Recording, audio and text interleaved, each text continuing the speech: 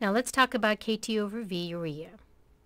Urea clearance is the preferred method to assess hemodialysis dose and adequacy. KT over V urea measures hemodialysis adequacy in terms of fractional urea clearance.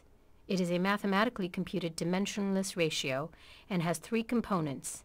The first is K, which is the dialyzer clearance of urea in milliliters per minute. That is, how many milliliters of blood can this dialyzer clear of urea in 1 minute? Second is T, or time on dialysis in minutes. KT equals dialysis dose, that is total volume of blood cleared of urea during the entire treatment session. The third component is V, or the volume of distribution of urea in milliliters, which equals the total body water corrected for the ultrafiltration volume during a hemodialysis session. Total body water is approximately 60% of the estimated dry weight in men and about 50% in women. Now let's focus on K, which is the dialyzer clearance of urea. That is, how many milliliters of blood can be cleared of urea in 1 minute as blood flows through the dialyzer.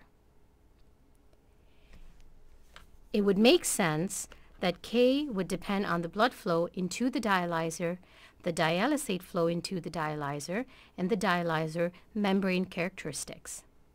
In high-efficiency dialysis, K is typically more than 210 milliliters per minute.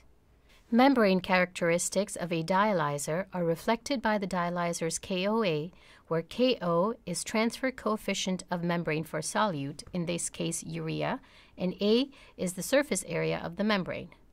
Therefore, if we could somehow raise the blood flow and dialysate flow to extremely high levels, KOA would then be the maximum possible urea clearance that can be achieved at infinite QB and QD by that dialyzer.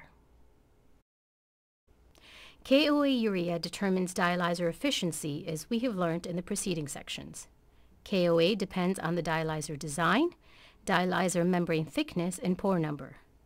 A dialyzer design that maximizes contact between blood and dialysate columns, as well as a thin dialysis membrane with high porosity, results in a higher efficiency dialyzer with a high KOA, typically more than 800 mL per minute. Therefore, ultimately, KT over V urea for a hemodialysis session depends on the volume of distribution of urea, time on dialysis, dialyzer blood flow rate, dialysate flow rate, and dialyzer KOA. It is important to note that the KOA provided by the manufacturer is based on in vitro studies and is 20 to 30% higher than in vivo measurements. Also, the prescribed blood flow and dialysate flow may be lower than the delivered values due to various reasons such as calibration errors, etc. Therefore, the delivered KT over V is often lower than the prescribed KT over V. We will learn in the upcoming sections how we measure KT over V urea and what our goal levels should be.